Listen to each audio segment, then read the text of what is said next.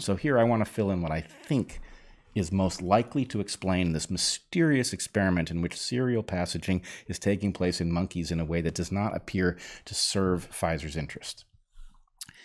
Here's the missing element. You vaccinate the monkeys.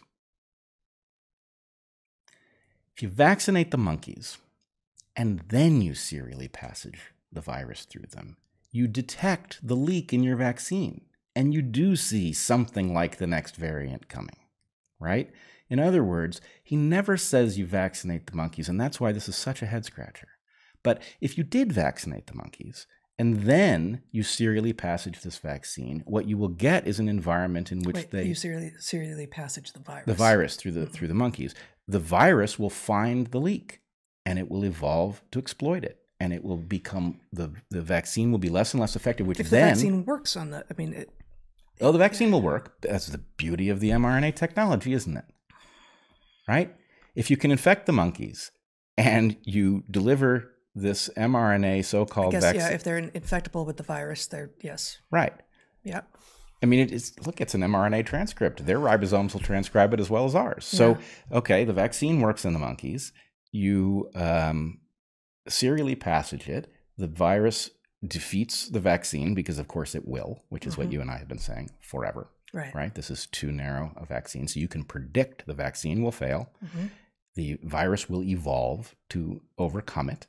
And what I think Jordan Walker is saying is, and then we will know the next vaccine we need way ahead of time. And so the point is, we can accelerate our development cycle by exploiting the defects in our own vaccine and delivering supposedly curative vaccines that will also leak. We can just get ahead of this thing, right? That would make a lot of sense. And frankly, it sounds a hell of a lot like pharma, right? Pharma is rather profoundly indifferent to the side effects of its own treatment. Why? In part because those will require other drugs. And so to the extent that it makes you sicker by giving you something that cures something you've got or helps, the point is, we got a drug for that too. We've got an app for that, pharma version.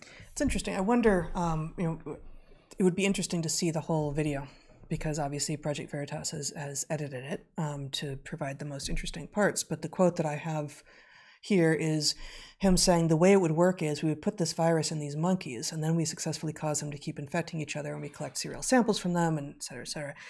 But these monkeys could just be like, we got these monkeys, or he could be referring to, I've just been talking about these monkeys that we're vaccinating. Yes. Like he could have actually said that piece, and we just don't know. That's true. It'd be interesting. It's at least, if it's not in the video, it doesn't tell us anything. If it is in the video, it helps us test this hypothesis that that's actually what he's referring to. I did want to point out a couple things. Right. So we've got a hypothesis on the table about what he might actually have meant, that he's misreported this, and that the reason it doesn't make any sense is because he forgot an element, or didn't understand that that element was required. He just knew that there was some plan to get ahead business-wise by creating variants that, absent this, wouldn't help. You will create variants, maybe, but they won't be useful. In this case, they'll be absolutely useful because basically you're using the virus to find your leak, right? How will a virus respond when the immunity is not sterilizing? Okay, a couple things. One, if this is what Pfizer is doing, then it validates the idea, which was central to the contentious battles we were in when the variants problem first emerged, about whether or not a trial was enough to cause the emergence of variants, right? Because the challenge that many people offered to us was that it can't be that the vaccines, the so-called vaccines, are triggering the emergence of variants because the variants show up too early. The variants, however, show up in places where trials were held. And so the point is, well, look, if you can do this in how many monkeys do they have? Let's say it's 1,000. That'd be a lot of monkeys, right? But, if a trial on a small number of monkeys is enough to give them information on variants, then the point is, well, it doesn't take very many. So that would sound like a trial. So anyway, that's one connection here. The other one is strange. Do you remember, you and I never delved very deeply because it's not our area of specialty. You and I are not gene jocks. But you remember Chris Martenson went after the question of why is Omicron so weird? Mm-hmm. That question has never been answered. Yeah. Okay. Omicron. It seems novel.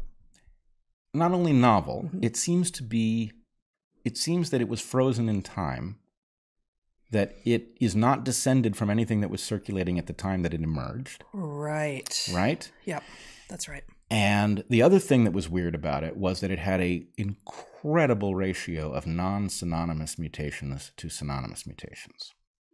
Right? So something it was like 100 times the other variants. I don't know what you mean by non-synonymous mutations to synonymous mutations. The mutations that were recorded in this new creature, Omicron, were heavily biased in the direction of mutations that actually changed the protein sequence. Oh, right. Okay. So with the ratio of mutations within Omicron was biased. Okay. Okay. By 100 times the others. So what's the? I'm trying to think of like what's the math on the usual ratio? The usual ratio in the other variants was less than 1%. Okay. And it was like 80% in Omicron. So what does that even mean? What is Omicron? Where did it come from? And, there are various possibilities, right? You and I talked about the possibility that it was a white hat attempt to vaccinate the world to shut down the pandemic, that somebody tried to take this out of the hands of the incompetent people who had driven it in the first place. Mm-hmm. That was one possibility. Another possibility was that it's possible it was circulating in some way that we couldn't see it, though that would be very weird given how contagious the thing was, right? Mm-hmm. It's possible that we just didn't detect it because it was far enough off that the PCR test didn't register it. Mm-hmm. But another possibility is that somebody was playing games like maybe Jordan Walker is telling us we're going on at Pfizer, and they lost their vaccine. Mm-hmm. I mean, they lost their test environment, right? So they lost it into the world. They lost it into the world, which, if you think about it, if his experiment, that one he's describing, is just fixed so it makes sense in the way I'm suggesting it would have to be, right? If they vaccinated the monkeys and then they serially passaged this thing, right? It's actually very similar to the attenuation program that you would use to generate a real vaccine. If you weren't so hell-bent on doing this with mRNA, right, you would maybe serially passage your virus to get a virus that wasn't so virulent, right? And this could be an intermediate, right, that got out. They were planning to release a booster, an mRNA booster, and maybe, I don't know. So anyway, I don't want to go too far down that road. I'm not saying I think this happened. I'm saying it belongs on the list of possibilities because the anomalies of Omicron are profound. They have never been explained. The experiment that seems to be described by Jordan Walker doesn't make sense in and of itself, but there might be an experiment that he heard about and didn't completely understand that would make sense. Or didn't completely describe. Yeah. Right. Mm-hmm. So anyway, it's certainly a fascinating story. Yeah. And it brings together, just to wrap it up, it brings together these two domains about which we spend a lot of time talking, right?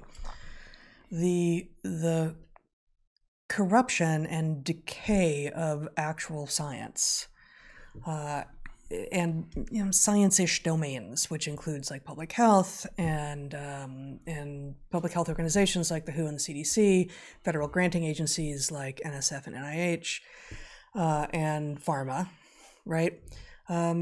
Such that so much of the science being done, and of course in academia as well, is just either inexplicably badly designed such that it could not possibly reveal what it's supposed to reveal, or the people doing it are so misunderstanding what complex systems are and how many things that they are messing with by changing, they're claiming one variable and often they'll be changing lots of them, that there's no chance of success. So we've got like that space, which many people who can see the other space, the risks of DEI, of the woke ideology supplanting merit-based advancement and understanding in the world. Many people who can see that other thing, the woke ideology thing, have not been willing to say, maybe it's going to affect science, and also what happens if the two of them come together.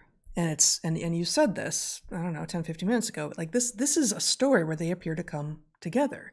You've got, the failure of science-ish domains as a result of greed and corruption and careerism and all of these things that we talk about all the time, with the, ascent of, it appears, someone, and presumably someones, lots of someones, through the ranks, making decisions that affect the entire planet, who don't appear to have the skills, the understanding necessary to even be able to describe it to a layperson. How is it that those are the people who are making decisions on behalf of all of us? And what happens when that process, as you and I have been warning, interrupts all functional systems? Yeah. Right? We are playing with the fate of the world here, and the bridges don't fall down right away. The airplanes don't fall out of the sky right away. But we're working on legacy competence, and we are eroding the competence of the people who are actually needing to manage the new stuff as it arises. And disaster, it's not even coming. It's here. Bigger and bigger disasters are going to happen as a result of this.